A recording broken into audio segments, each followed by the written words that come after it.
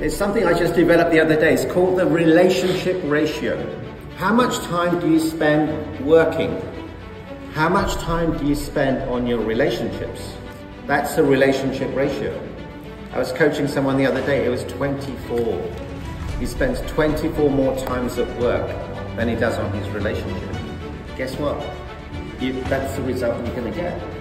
It's not the amount of time, it's the quality of the time. If I said to you, honey, I love you, see ya. Isn't that what most people do? But what if you said, honey, I love you. Thank you for being in my life. You gave me 2 beautiful kids. I would die for you. Thank you for supporting me.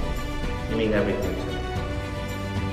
How does that take? It's not what you say, it's how you say it. I urge all of you to make that phone call to someone that you haven't spoken to in ages, someone that you love and care for. And just say, hey, I was thinking about you, I love you, thank you. You're an amazing human being, thank you for the gift. Let's play a bigger game. Let's step up our game in our relationships and who we're being, how we're showing up.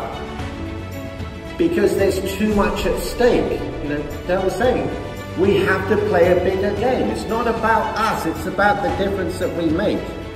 Comment below if you have any questions. If you want more tips, please subscribe to my channel, share, and don't forget to hit the notification bell.